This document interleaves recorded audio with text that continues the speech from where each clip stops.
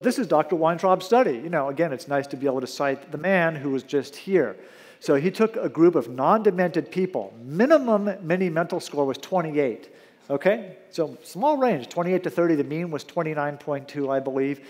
Mean age 63, 71% male. They've been ill for an average 6.4 years, but they are not demented. Their prevalence of psychosis was almost 20%.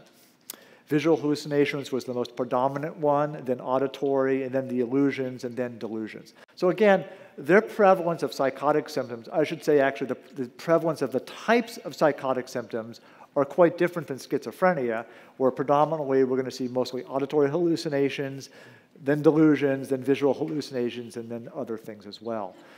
When he did a multivariate analysis to say what are the things associated with the development of psychosis in this non-demented group of patients with Parkinson's disease, there was no association with the equivalent doses of their dopaminergic drugs. None.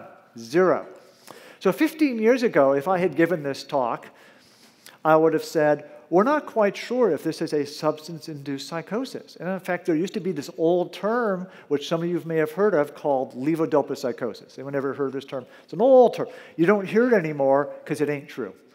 We've now recognized that this is a disease-independent problem, not a treatment-related iatrogenic issue. Okay?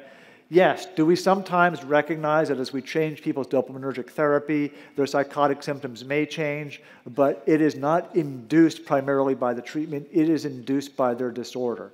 And as people start to get a greater burden of their pathology, predominantly cortical pathology, we think that's when they get their psychosis.